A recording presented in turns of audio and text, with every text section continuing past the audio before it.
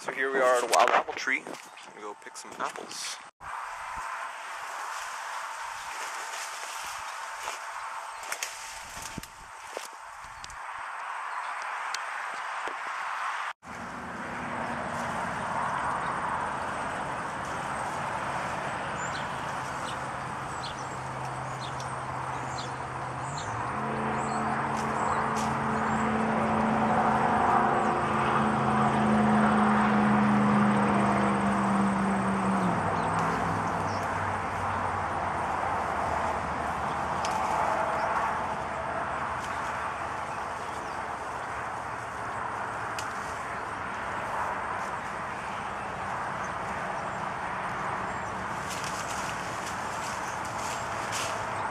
So I'm down from the tree and check out the haul. A lot of apples. So someone asked me where I get my chaga. I get it in places like this.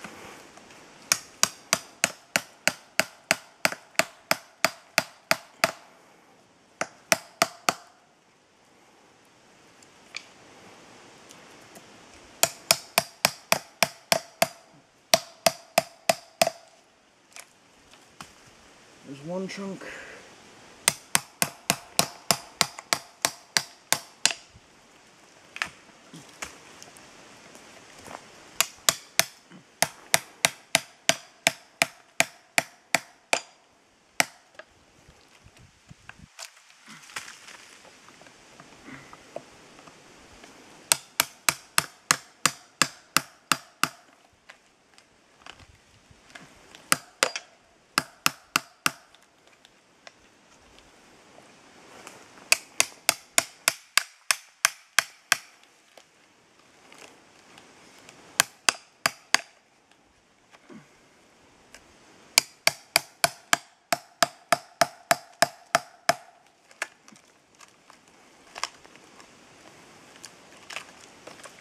There you have it.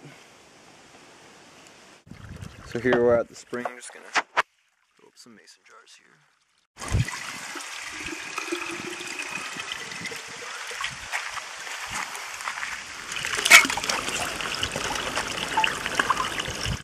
That was a long day of foraging. I'm gonna show you guys what we got here. So, got the spring water. I got 6 2-liter glass mason jars. I definitely prefer drinking water out of the glass instead of the plastic, but we do have quite a few plastic bottles filled as well. Then over here we got the apples that we picked from that tree you saw me climbing. We must have 30 or 40 pounds here. It's a pretty big box. Then we got some of these crab apples here. I tried them earlier in the season and they weren't very good, but we went back to the tree and they were really red, ripened up, so they're actually sweet now. They're pretty awesome. I'm just gonna come over here. We got the chaga that we harvested there. Must have at least 5 or 10 pounds here. I need to start curing some because I'm almost out. We also got some wintergreen leaves here. You can make some tea with it. It tastes kind of minty. You guys know what wintergreen is. And then afterwards, when I came home, I went over to the garden to harvest a few things as well. I'm gonna make a salad tonight. These are some cilantro seeds I harvested, and we got some dill seeds and arugula seeds here that have been sitting here for a little while. Over in here, these are some tomatoes that have like split open because of all the rain we got. I got an indigo rose tomato here. There's actually another one down there. I don't know what this guy is. And then I got a bunch of currant tomatoes and some kind of heirloom cherry tomato there as well. The bigger ones are the heirloom cherry. So I'm just gonna let those ripen up basically. And over here we got some herbs for my salad tonight. I got a bunch of parsley. I got some oregano. Then over here I got some lime basil. If you guys have ever had it, it's like really good. And then we got some regular basil over here. We got some nasturtium flowers and some nasturtium leaves. I don't ever see people eating nasturtium on YouTube, so hopefully this is new for you guys. And here's some thyme as well. I got a bit of thyme. Then I got some cucumbers I'm going to throw in my salad. And I also have some purple chard and purple kale leaves here that I'm going to throw in my salad. I don't really do too much chard and kale. I like the purple stuff because it's got the anthocyanin molecules in it that give it the purple pigment. They're apparently really good for fighting all kinds of diseases.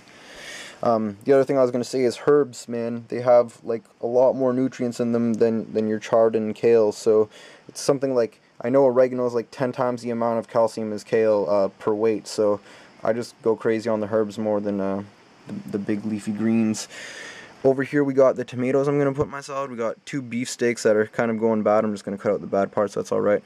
I got these sweet yellow ones, these sweet heirlooms. They're awesome. I forget what they're called. I got these ones that look like a pear.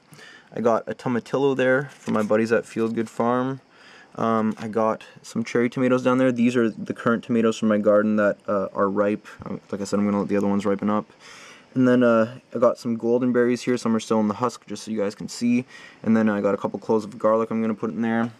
Over here I got a couple stalks of celery, some green onion, a few heirloom carrot greens, as well as an heirloom carrot. Then as for spices here, I got some cumin seed powder I'm going to put on, as well as some cardamom powder and some smoked paprika. And then to get some iodine, I got some applewood smoked dulse here. I also got some black cumin seeds for some fat that I'm going to put in. I got a bit of Himalayan salt. I'm definitely not going to put all of that in. Then I got a bit of olive oil, and I'm going to put some fresh squeezed lemon juice in there. So let's just give you guys an idea of what I put in my salad and what I do with my stuff from the market. So hopefully you guys enjoyed that. Talk to you guys next time.